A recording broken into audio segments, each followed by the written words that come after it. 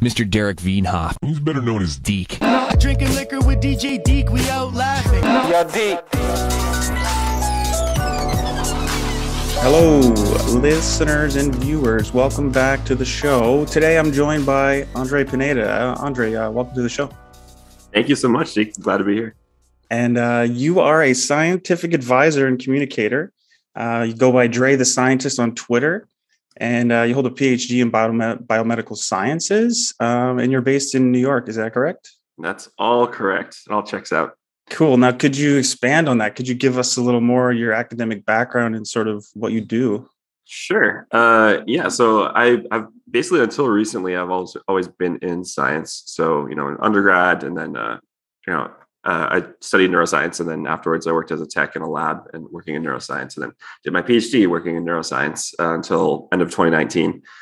But going into my PhD, I felt like, even when I was applying to my PhD, I wasn't sure if I wanted to stay in science, but I wanted to get it just because the other thing I was interested in really was like science writing or science journalism, something like that. And there's so much bad science writing and science journalism out there. And I guess we're seeing that, a lot now.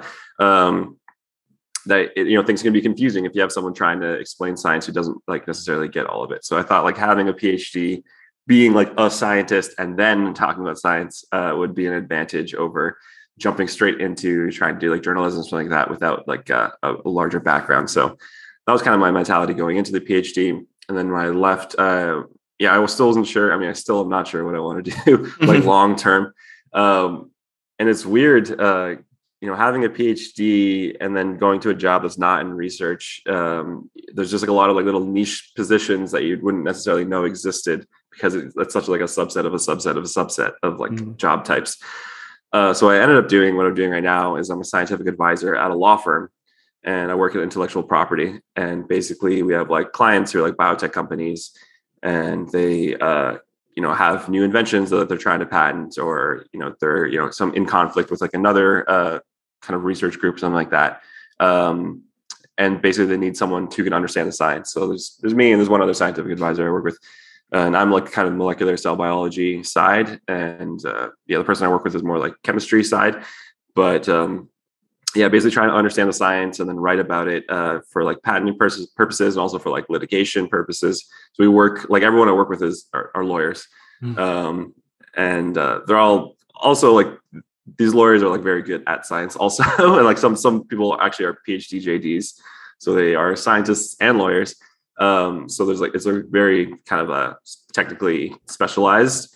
So I basically get to like look at kind of all new inventions all the time and learn about things that haven't kind of been published yet or come out yet, and like write about them, like try to understand new fields and write about them in a way that's legally solid and like well understood. Yeah, so, it's super interesting. I mean, I'm a Canadian, but in America, is the word litigious? There's a lot of litigation that happens in America. There's definitely a lot of litigation in America. So actually, so I saw that you're Canadian. I'm actually Canadian also. Oh, okay. I'm from Hamilton. Oh, interesting. Yeah. That's like 20 minutes from me. So, yeah. Yeah. I came to the US when I was 18. I've been here since then. Litigious is a good word to describe the American society. Yeah, definitely. I mean, suing people over anything is, I guess, like a common stereotype here. But yeah, here I've worked like a little bit in litigation in terms of, if someone has like intellectual property rights and like they're violating your rights, like they're trying to sell something that you have patented, or vice versa, like you're trying to sell something, but someone else might have intellectual property rights, and you kind of have to take it to the government and figure out like who's in the right here and who has the rights to this, who should get paid how much. And that requires kind of going into the technical like science details, which is sure. One story that comes to mind is like the Monsanto story with glyphosate, and how Roundup was determined to have caused potentially this one man's cancer, and he had been awarded like $50 million or something. And it was just an interesting story because there wasn't sort of scientific proof that Roundup directly causes cancer, but there's so many things on the list of what is carcinogenic or potentially carcinogenic, and in the legal system this guy was awarded to win against this company. But the question was still there. Like, was there any scientific basis for that? And a lot of people can maybe read a story like that or something and then get the wrong idea. So how can you talk to us more broadly about scientific communication and sort of what the issues are and sort of modern day society and where we're going with that? That's a very broad question. That's interesting. Sure. I mean, I guess when I think of like SciComm and like why is it important broadly, the first thing to think of is stuff like, you know, climate change, or like GMOs or whatever. Like I think there are a lot of like things that have been like involved in politics that like everyone is like sort of aware of, and there's a big push from people who are not necessarily, you know, up on the facts of it or whatever. So I feel like science communication, and obviously the pandemic now again has like put this in the foreground of like, do people understand science? Do people trust science? And like, it's important. It's important to like understand biology. It's important to understand kind of things that we can take for granted because they're, you know, technical or whatever. But it impacts our day-to-day life. It impacts everything. So I'm trying to think of like my kind of like original approach to SciComm. I think everything is so colored by the pandemic now that it's like my entire SciComm brain is like dedicated just COVID to like, focus. Well, we can get into that too as a great topic, obviously a topic of the day. But so, you know, there's this thing with distrust in experts, or rather people saying that there are experts on both sides of some issue, where in reality, like when you talk about climate change, you know, whatever they say, 98, 99% of scientists agree. You have similar thing going on with many aspects of COVID. You do have issues of the WHO and the CDC and different national public health agencies maybe not being on the same page at various points in the pandemic, which has sowed or sort of encouraged, or not encouraged, but solidified that mistrust with some people. So I guess that's a two-part question. Maybe with the CDC and these organizations, you know, how do we get them all on the same page? But then also with people, how should they think about expertise, if that makes sense? Like, how do they determine, okay, is this person has a PhD in, say, biomedical sciences, is he going to be more correct than another scientist with a PhD in virology?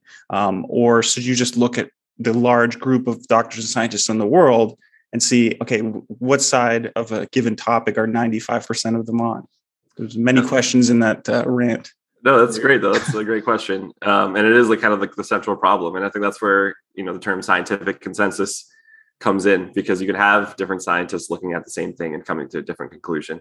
And so as a layperson, or like as someone, like if you're not an expert in a specific field, right, you are not necessarily equipped to like understand all the nuances of it and like come to a conclusion of like, this is what the science is. So we rely on experts, and not just in science, but like in every field, we rely on experts who know things. But then if you have two experts disagreeing, how do you choose? And like, unfortunately, the simple way is, well, there's, I guess, two simple ways. One is like just by number, like more scientists say this thing.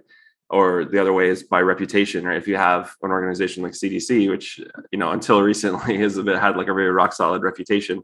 Mm-hmm. So, okay, they have a good track record of being correct. And even if a bunch of scientists disagree with them, you kind of have to go with people who have more, you know, reputation for being right on these issues. So it's, I don't think there's like a solid answer, but definitely like scientific consensus is, it exists for a reason. It's like a metric for a reason, because you have to rely on experts. Unfortunately, we can't like learn everything ourselves and become experts in everything ourselves. You have to rely on people, and if they disagree, you have to choose who. What comes to mind to me, and that, you know, people use this analogy like plumbing. Would you hire a electrician to do your plumbing? You know, those kinds of analogies. And I think for those things, they're very matter of fact and in your face problems, and you could like it's a physical solution to something in your house that you could see. Whereas scientific consensus, for someone to put trust in something, it has to be blind on some level. You can't sit there with every second of your day and investigate as much as the scientists are investigating. So on some level, you have to put blind faith in the scientific consensus. But that obviously creates hurdles for people who don't maybe have a basis in scientific understanding, like, say, high school level stuff. Like for me, for example, I was interested in science in high school, but I didn't excel in it per se, like, let's say in the later parts of high school, and I didn't go to any post-secondary regarding science, but I'm interested in as a topic, and I sort of get into the basics of it. And so I can reasonably assume I have a relatively good grounding to go off by, but not everybody might have that, or might read a few books on a topic to at least get that base level understanding. So is education reform part of it, or do we have to focus on the media, like, or is it a multiple pronged approach? How do we solve the problem of people not knowing science? That's a great question. I think so. I have like a strong feeling about science communication, which is I feel like so much of it is about fun facts about science, right? Like we know about the sun is super hot and planets are very far away and brains are very complicated, and that's cool. And these are fun facts, and we can learn facts about the virus, of like, how the virus works, whatever. These are also fun facts. But I think the more important thing is understanding how science works, because like you said, I mean, people can't learn all of the relevant facts, right? You have to rely on expertise. And to do that, you have to understand how the scientific process, and like understanding how people learn scientific facts also helps you learn like who is trustworthy, like what process should you trust. So I feel like there's an overemphasis on like educate people on every little bit of molecular biology, or whatever, because it's impossible. Like you can't become an expert in everything. And I think an underemphasis on like, what is science? How do you do science? Right. Like if you're in a high school science class, you're learning, how chlorophyll works or something like that, right? Is this like helpful or necessary? Like it's interesting. It's cool. Like it might be, informative in some way, but if you're not learning like, how does science work? How do experiments work? That science is not about memorization, right? Which is the way that it's taught. Then you're not being equipped to interpret, what you see in the news of like this expert says this thing, or they discovered this thing and maybe they contradicted it later because they discovered a new thing. And there's no grounding to the, like, how do you contradict a finding? Like, how do you establish like a level of statistical proof? How are, randomized controlled trials run versus, a case study? Like recently, there's in the news, this case study out of Provincetown, because the CDC basically changed their mask guidance so that even vaccinated people should wear masks indoors. And they based it off of this case study where a bunch of, there's a big gathering, big social gathering, everyone crowded into, a bunch of bars in this town, and vaccinated people, spread the infection to each other. And then I saw people, online criticizing it, like, this isn't like controlled. This is like not like statistically useful, but you're not understanding the point. This is not a controlled trial to be like, this percent of people will get infected. It's a case study to show a proof of concept. Like, it's possible that this will happen. This exists and it's out there. These are kind of just like basic things of like how science works that help people understand any topic. Cause it could be, it doesn't have to be about COVID. It could be like any disease or any whatever. The same basic principles of how you do science applies. So that's my rant of like my feeling about SciComm. Yeah, that makes a lot of sense to give people more of a contextual understanding of science, rather, like you said, running little cool experiments about chlorophyll or lighting lithium on fire in class or whatever it is, which are cool things. That's a great point. Not just to memorize these things, but to get an understanding of what scientists do on a day-to-day basis, and for people not to think that, they have a cure for something, they're keeping it secret because that's where the money is. Whereas in reality, if you think about it, there's a lot more money in solving problems, sort of getting more, there's more fame involved to get a Nobel Prize or whatever it is. And that's that sort of counterfactual that a lot of people don't consider because we're sort of obsessed with greed and money these days, and then looking at these billionaires and different people that might have nefarious goals around the world that have a lot of money and power. It's just sort of, demonized for many good reasons, but it's this sort of conspiratorial mindset, I suppose, that we're always battling with. I think it's an interesting thing that because scientists are held up as authority figures, and like you'll see scientists like on the news or like, being relied on to like set policy, but people associate that with like, they must be like rich and powerful, this kind of thing. And people don't understand that academic scientists are super broke, and it's like not a lucrative field. Like anyone who goes into science could be doing anything else, making way more money. Like you go into science like not make money, basically. Well, you're always writing grants as well for research and stuff, right? So you're trying to obtain that financial backing. You don't have it from the get-go. Right. And salaries are so low. Like you could be, in your mid 30s with your PhD, you could be the top of the world in your field and making, $40K a year or whatever. Because that's like what salaries are for these positions until you become like an old faculty member many years later and start getting paid. But most scientists they're sacrificing a higher salary to do science, as opposed to like the opposite of what it's presented as. People are like, going to science to make money, which is the exact opposite. Right. Maybe we could jump into a few like more specific topics of the day, sort of around the pandemic.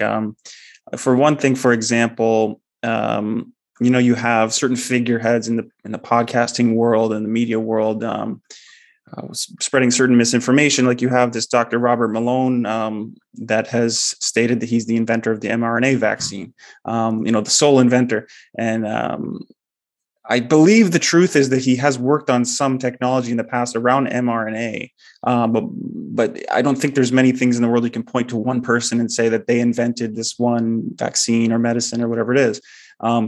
So for someone that is portraying himself like that, that's obviously very disingenuous, but he's doubling down on that. And a lot of people have been following him and retweeting him and different things that he says that are sort of fringe in science and are sort of being debunked by the larger group of scientists and doctors in the medical field. What do you have any thoughts on that? I don't know much. I don't know about this guy specifically. Like I've seen references to him of basically others like scientists, doctors being like, no, he did not invent the mRNA vaccine. But that's as much as I know about him. But I think that people will find any way to rationalize kind of what they want. And if someone says a conclusion that they already agree with, whether it's like vaccines are bad or lockdowns are bad, blah, blah, blah. And that person is like, I'm, a scientist at Stanford, or I'm, the inventor of the mRNA vaccine. That just provides a rationalization to latch on to a conclusion that you want in the first place. It's kind of a pretension of like, oh no, I'm not listening to a quack doctor. I'm listening to someone with credentials, even though most people with credentials are saying the opposite thing. So I think it's kind of just like a shield against having to confront the idea of listening to quack doctors. That like, how do you some credibility, some veil of credibility. And how do you explain, like the pandemic lady, Mikovits, I believe she has a PhD in virology as well. Like there are certain people with PhDs in a subject that would be saying the opposite of what 95% of them are saying. Do you just attribute that to sort of human error and sort of these cognitive biases that we have and sort of ego and those things? That's like such a tricky thing. And I think there have been a lot of like respected people. I don't know if she was, but other respected people who are like scientists, like John, I don't know how to pronounce his last name, John Ioannidis, something like that, who's like a very well respected, very highly cited researcher at Stanford. And then just started saying things that are not true and like arguing things that are not true about, when it started, he was like, oh, this pandemic will kill max 10,000 people. And it's like not a big deal. And, the infection rate is so low, blah, blah, blah. And then just doubles down on it. So this is definitely a trend of like people who you would think that you can hopefully trust. They're experts, in their field, they're respected. And then they just kind of go off on a tangent. And why does that happen? I mean, I think for some people it is like, a grift of like, buy my contrarian book, watch my contrarian video. I think for other people, it is an ego thing of, again, like kind of contrarianism, but like I'm saying the opposite of everyone else, and that elevates me and makes me smarter than everyone else because everyone else is wrong, I'm right. Whereas if you go along with the consensus, you don't get to stand out and be special. You don't get to feel smarter than everyone else. That's a great point. Yeah, I don't want to like I don't want to like try to mind read people who I don't know, but I think those are some factors, and it is a problem. It's definitely troubling that you would hope people would be responsible with their platforms and responsible with, if they're a doctor, for example, people will listen to them. And if you say things that are irresponsible, that's extremely harmful. And unfortunately, that's common. Definitely. Now, the CDC has recently reported about viral load between vaccinated and non-vaccinated people being similar, as well as, the fact that vaccinated people can spread COVID. Now, my understanding, my limited understanding, is that it just means that rarely that can happen. Whereas people are taking that to mean that there's almost no difference between whether you're vaccinated or unvaccinated, whether you can spread COVID. Now, any thoughts on that, or how can we sort of break that down? Yeah, that's a tough one. I think one of the major kind of challenges to understanding relative risk of everything is that something can be rare, but when you're talking about hundreds of millions of people, you're going to see a lot of it, right? So it can be, and it was like rare for a vaccinated person to get infected. But then once you have, in the United States, say like whatever, 120 million people vaccinated, you're going to see those, and you can find a dozen of them and write a news story about each individual one. Be like, look, everybody is getting infected, even though they're vaccinated. And I think, humans are bad at understanding numbers. Like, just biologically, we're just not good at stats. We're not good at like understanding these things. So I think just as a starting point, saying something is rare doesn't mean you're not going to see a lot of it when you're looking at a lot of people. But yeah, I haven't looked deeply into the kind of the viral load thing. I've seen people kind of there was like a misinterpretation of that because vaccinated people have the same viral load in their nose with the Delta variant, which they hadn't had with earlier variants, that they could spread it just as easily. But I think that's not the case. I was just looking at this really briefly today, that I think the viral load decreases more quickly in vaccinated people, and they basically have the shorter infectious period. And I think obviously if you're less likely to be infected in the first place, if you have more protection, then you're less likely to be able to spread it, like on average. So I think there's a multiplication of like lots of different factors, and viral load is one of the factors you multiply by, right, to get your total risk.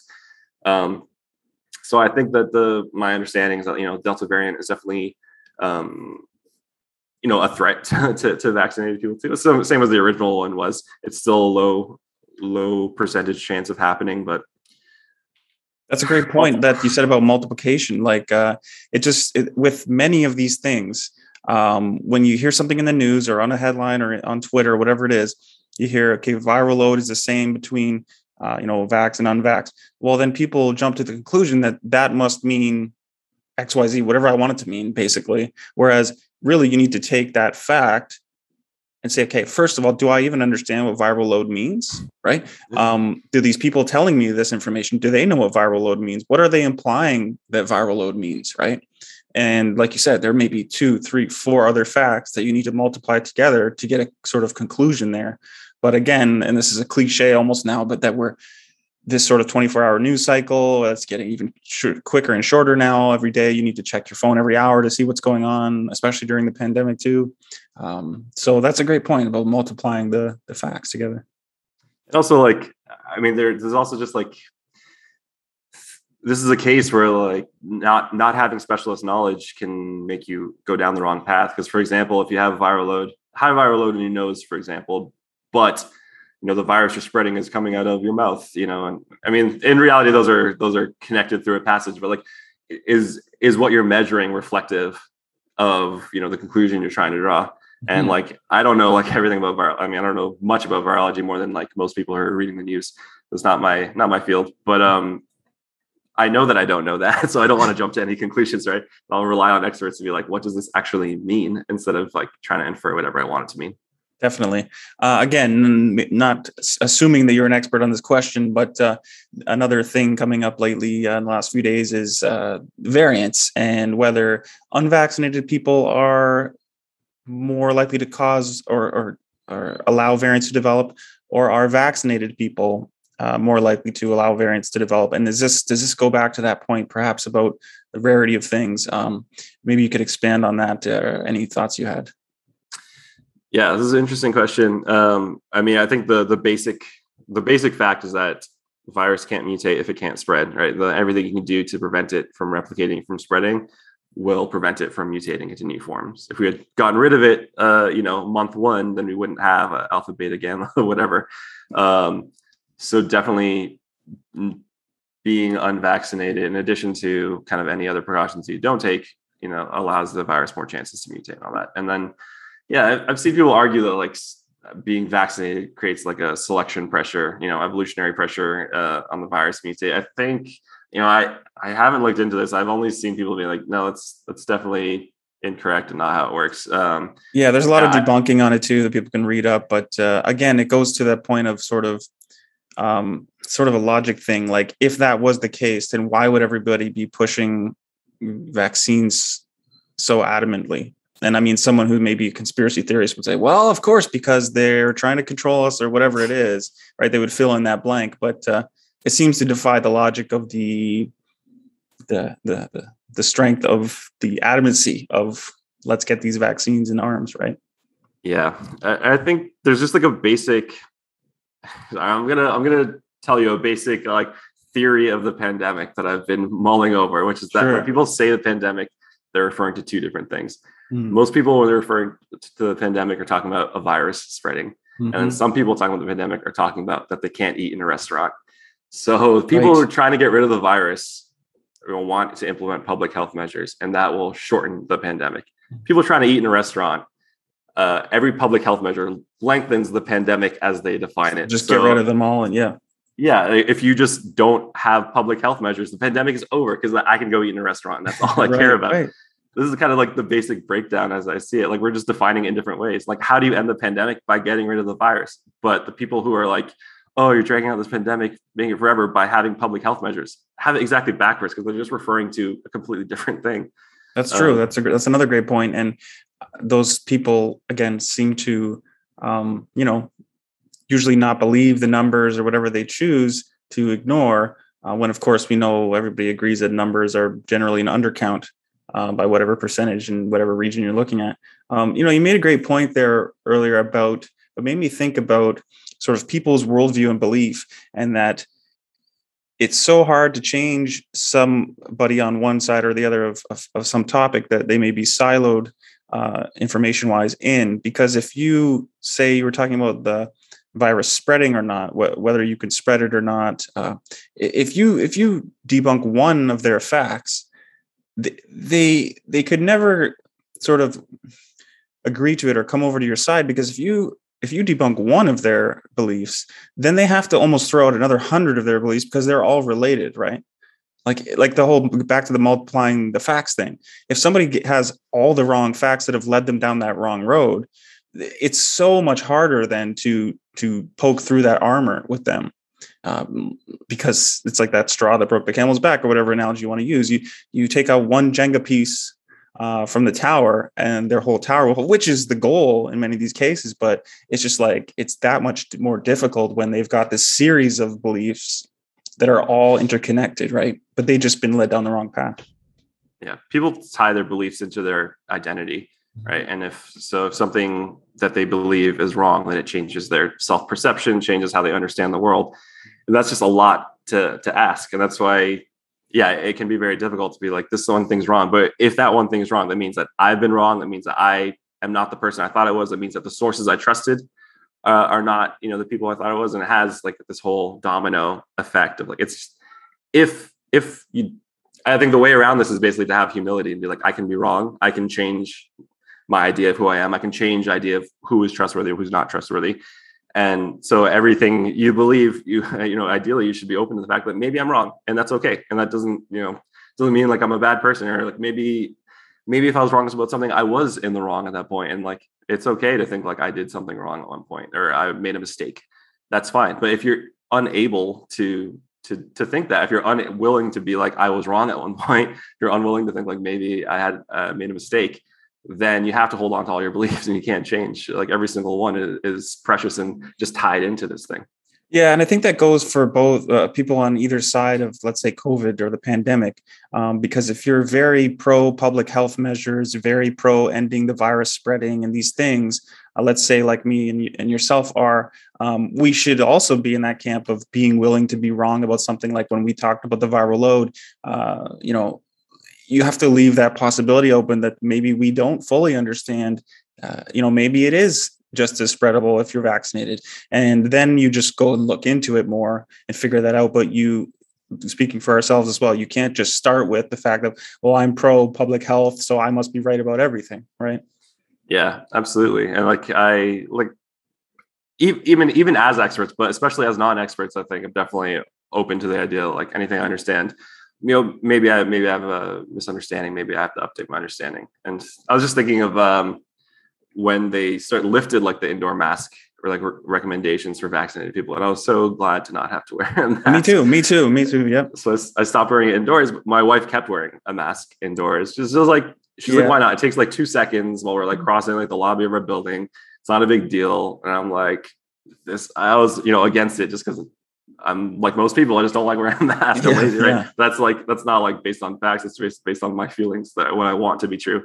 Yeah. Now they have the recommendations you should wear a mask. I'm like, I was wrong. And now I guess I should wear a mask indoors. And like, but it's okay. Like I didn't know better at the time. Like no one did, right? And it's also a matter of like risk reduction. Like maybe it's okay sometimes, maybe it's not. And that's one interesting thing. One large thing about science is uncertainty and like knowing what you don't know. And I think people see science as a set of facts, right? Something's true, something's not true. When the reality is like something may be true, something may not be true, maybe need more evidence.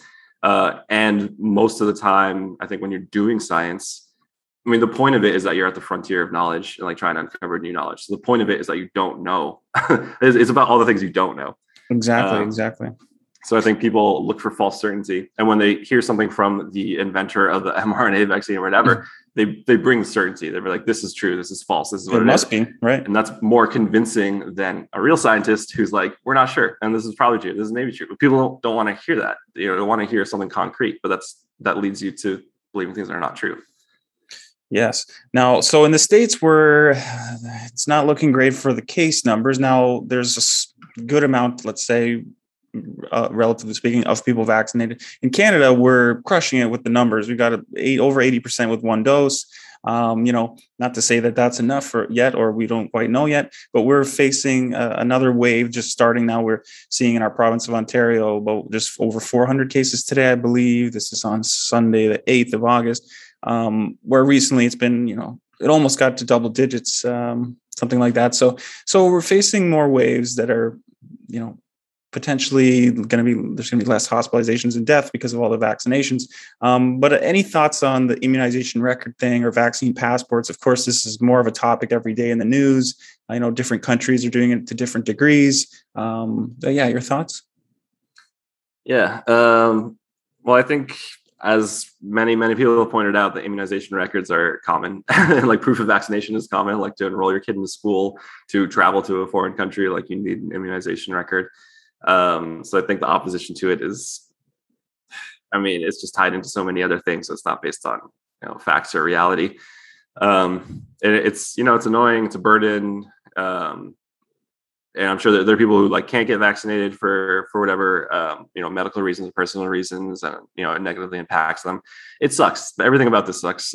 Yeah. But it just makes perfect sense. And like, again, like this like all public health measures, it's annoying to implement things that are inconvenient, but the point of it is to get rid of the virus so that we can get rid of all these inconveniences. And the sooner we do that, then the sooner we're free and clear.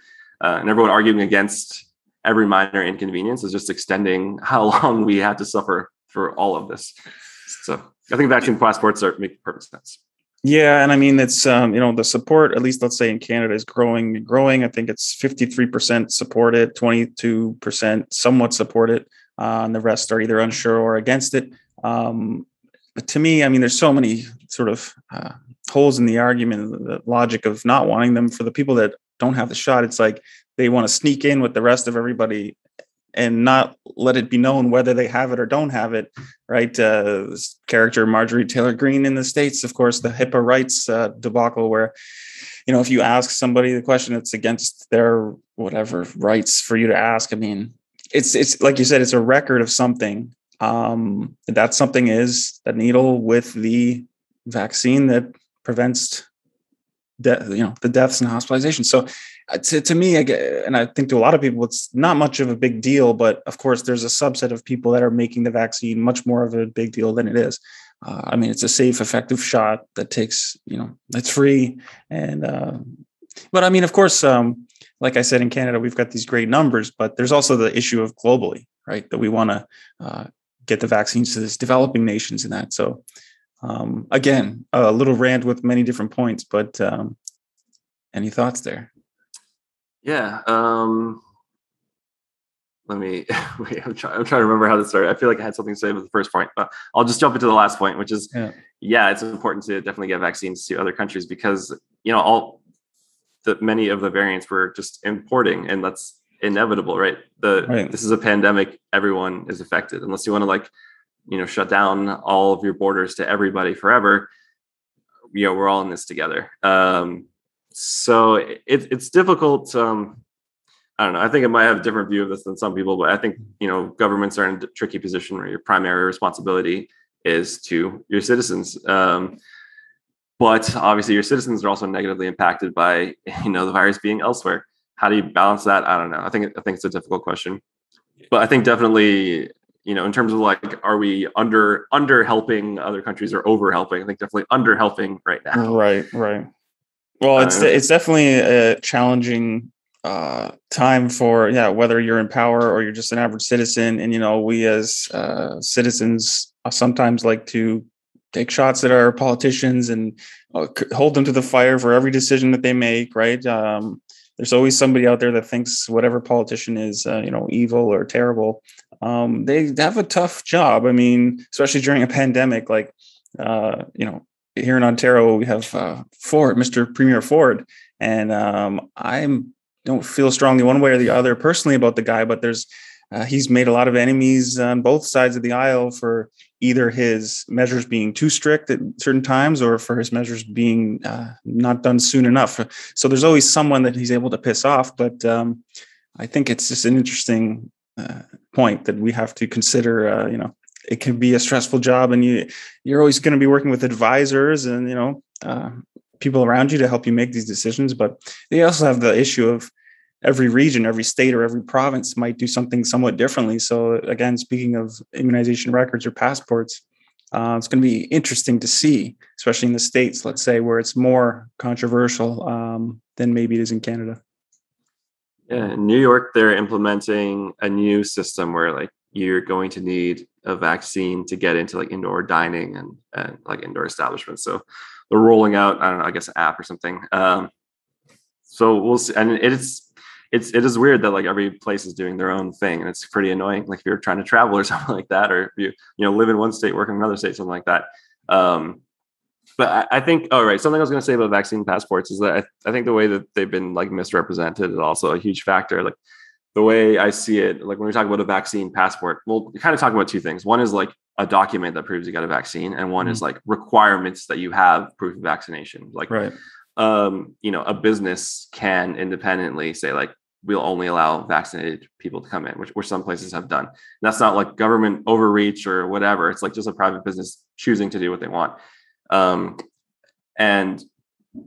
being able to basically like a normal passport, it's just helpful to have a standardized way to prove something, right? If I travel to another country and I'm no, this is my name and this is where I'm from, they're going to require proof. And basically the government of Canada is, giving their word, we vouch for this guy that this happened. And the same as with vaccines, we vouch for this guy that he got a vaccine.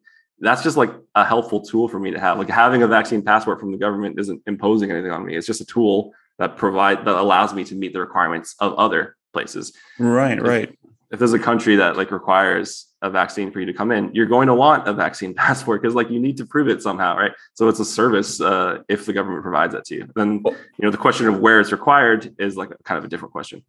Yeah, that's a great point too, because yes, we're actually not holding anything back from these people who are choosing not to get the vaccine. We're providing the people who have got the shot with something that proves that they got it. Now, that other part that you mentioned is that second part of the equation. That's whether whichever country or whichever private business decides, yes, you can or cannot come in here. And those people will now be equipped with something to prove that. So again, you're not holding back anything from the people who have not decided to get it. Yeah, that's the way I see it anyway. But I mean, the part where it's a real question is when places where the government will require you to have a vaccine. And I think that's kind of the real question of what should people be excluded from, what not. But the conversation, that's a narrower question than the big thing that's been kind of blown up and misinterpreted, I think. Yeah, and then that goes to the non-essential versus essential, right? And during the pandemic, that was another point of controversy: is what is essential, what is not essential. Every region decides their list, but I would assume, for people who don't have the shot and are not going to have this passport, I mean, I would assume it's, that you can eat, have shelter, all these basic human needs, but then things like concerts that are sort of a choice to go to something, some sort of form of entertainment, those types of things. And of course, travel, which again has a long history of, requiring vaccines or shots for going to different places. Yeah, when I saw the requirements, when they announced the requirements in New York that they're going to require, vaccines for indoor dining, and I saw people like get super mad about it, and I'm like, I honestly haven't even done indoor dining in like the last year and a half, and like, there's so much outdoor dining. I don't know. I feel like I understand. People, have a certain lifestyle or certain things that they're used to. But I also think like something like going to a club is not really like a basic right. Like, I think it's okay if you require vaccines to do something that's like, you don't really need to do. Like, how are you going to go club? How are you going to go clubbing, Andre, if you can't go to a club? Yeah. So I think like, I don't think it's that much of an imposition, even like the places where the government is requiring a vaccine, which like I said, like that's the sticky point, is like, when is the government requiring it? I think like indoor dining or like clubs or bars, whatever, is like, it's not a huge imposition actually. And it's pretty reasonable. Like there's no reason to have super spreader events at a restaurant at this point in the pandemic. Like there's just no reason for this. Like New York has been through enough. Like, let's just get rid of this thing.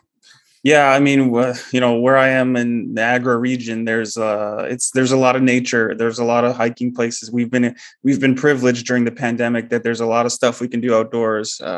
Not everybody has or lives in places like that.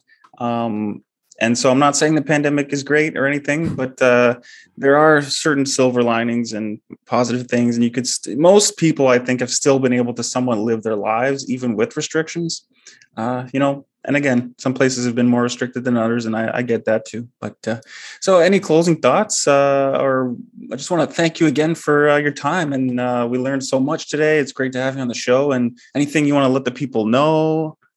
Sure. Oh, thank you so much. I had a really nice time talking to you. Something for the people to know. Well, I want to follow up on your last point, but everywhere kind of has a different experience. One is that I think that the kind of the debate has been so nationalized and globalized, but like restrictions good, restrictions bad. Whereas every like region has their own thing going on, and everyone has their own kind of different experience going on. And when people talk about like, if you're vaccinated, you shouldn't care about spread because you're not at risk. And then someone with unvaccinated children, children are not eligible for vaccines yet in the US, are always like, well, what about us? Like, we have a different experience and different concerns, or if you have immunocompromised family members. So I think basically like keeping in mind that everyone is having a different experience of the pandemic and just trying to be empathetic and not generalize too much is important, and hopefully will go a long way. In terms of science, which I guess I'm here to talk about, what are my closing thoughts on science? Science is a interesting process, and I think the biggest takeaway is to accept the fact that sometimes things are not known, and sometimes things change. And if, in terms of like finding like a reliable source to listen to, if someone has all certainty all the time and there's never a maybe and there's never like a roughly and never a statistically, that person is probably selling something, because I think real scientists embrace uncertainty because that's true. That's reality, that sometimes there's uncertainty. So everyone wants to hear certainty and certain facts, like COVID will be done at this time, COVID will, this or that, but the reality is uncertain. So that's a good way to determine who's reliable and who's not. Well, thanks. Very sober thoughts and outlooks on science and science communication. And thanks again, Andre. And it's Dre the Scientist on Twitter, folks, if you want to follow him up. And thanks a million, man.